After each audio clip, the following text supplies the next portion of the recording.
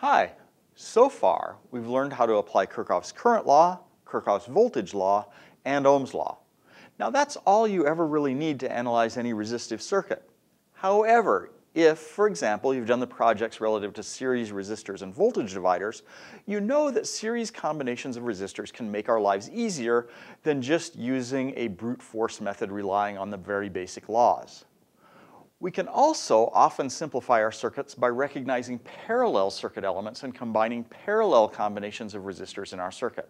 That's what we'll do in this video. Now, first, of course, we need to define what we mean by parallel elements. Here's a set of two parallel elements. By definition, parallel elements share exactly the same voltage difference, always.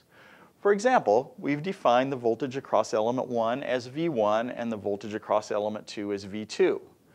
Now, if we apply KVL around this loop, we'll see that minus V1 plus V2 is equal to 0, or V1 is equal to V2.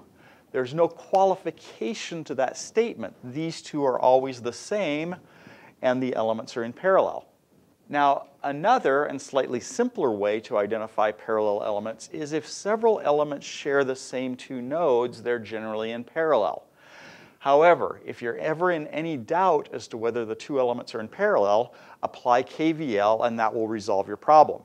One thing you don't want to do is misidentify elements as being in parallel. That will allow you to take a shortcut to analyzing the circuit, but your analysis is always guaranteed to be wrong.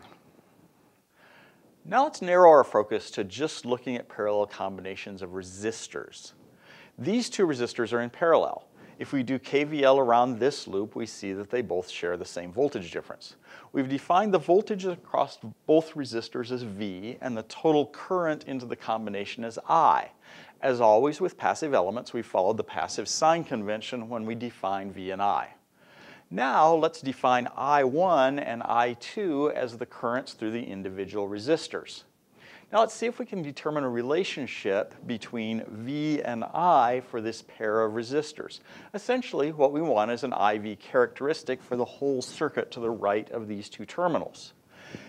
If I do KCL up at this node, I see that the current I is equal to the sum of the currents I1 and I2. Ohm's law across each of these resistors says that I1 is equal to V over R1 and I2 is equal to V over R2. Now if I combine these two guys, I get that I is equal to V over R1 plus V over R2. I can pull the V out of this expression and say I is equal to V times 1 over R1 plus 1 over R2. If I divide both sides by this guy, I can write the voltage V as being I times 1 over this whole mess. This is now in the form of V is equal to I times some resistance. This is the equivalent resistance of this pair of resistors. Now, it's common to rewrite this in an alternate form. If I multiply this whole thing by 1 in the form of R1 times R2 over R1 times R2, I get V is equal to I times R1 times R2 over R2 plus R1.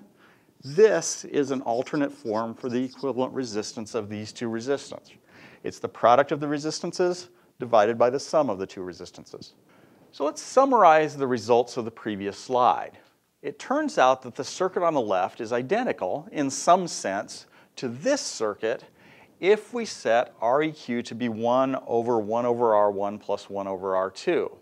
As we saw previously, if we have a combination of only two resistors, this is equal to R1 times R2 over R1 plus R2. It's the product of the two resistances divided by the sum of the two resistances. Now this just means that the relationships between voltage and current at the terminals of both of these resistors is the same. Since we characterize circuit elements by their voltage-current relations, we can replace the circuit on the left with the one on the right in any circuit without changing the behavior of the overall circuit.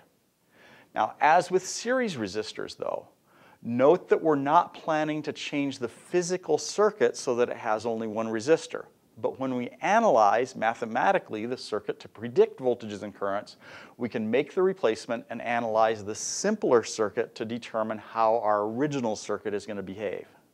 We can generalize this result for an arbitrary number of parallel resistors. Suppose we have n resistors, all in parallel. Our resistors are R1, R2, and so on and so forth up to R sub n. If we do KVL around any loop in this circuit, we see that the voltage difference across all the resistors is the same, so they're all in parallel with one another. Now, if we do basically the same analysis we did previously for just two resistors, we'll find that the equivalent resistance of this combination follows the pattern of the first relationship we obtained for two resistors. We can add up the inverse of all the resistances and take 1 over that quantity. However, we don't have a form of this equation that's analogous to the second relationship we determined for the two resistors. Sadly, the math just doesn't work out.